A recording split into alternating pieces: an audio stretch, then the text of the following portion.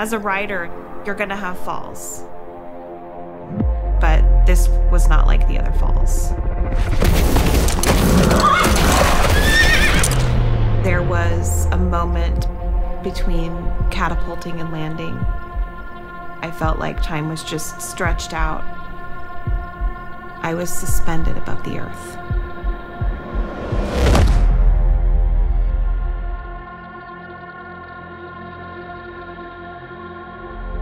I had never landed that hard from anything before.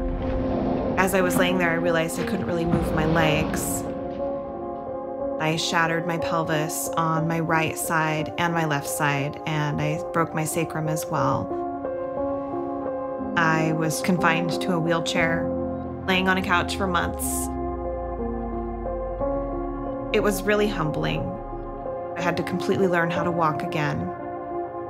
Before the accident, my husband and I had a plan to get a house and get a dog and hopefully start a family.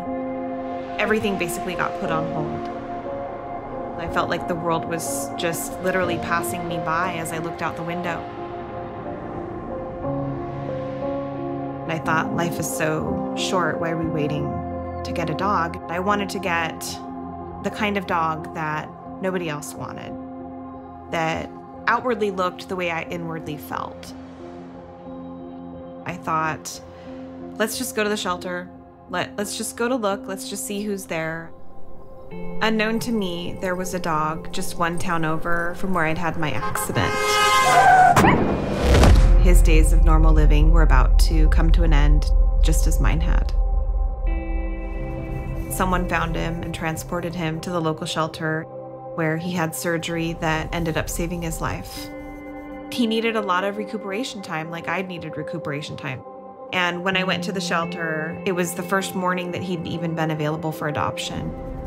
We walked up to the first kennel. This black dog was laying there.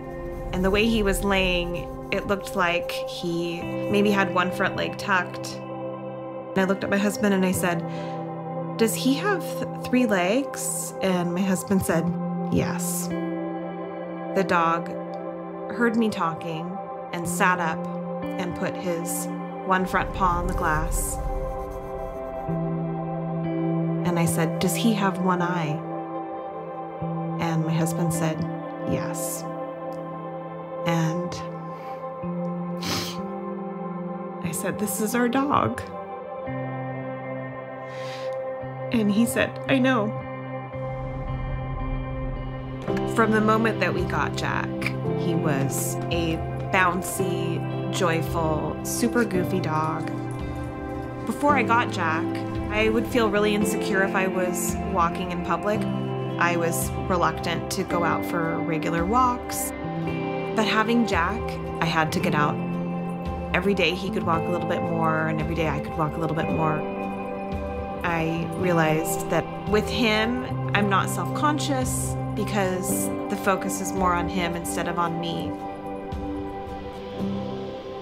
Jack is really intuitive. He seems to be really interested in people that have some kind of disability. He seems to be drawn to them. It's just something very special about him. We get people saying, "Why would you adopt a dog like this?" And my answer to them is, he has 3 legs and he has 1 eye, but it has no impact on him whatsoever. To him, everything is a source of joy. It was my birthday a few months ago. Jack and I were on a walk. He started to run in front of me, and I thought, why not? I'll run a little bit with him. And so I started to run a little bit, and I ran faster and faster. And then he turned his head over his shoulder and looked at me with this look of amazement, like he couldn't believe that I was doing this.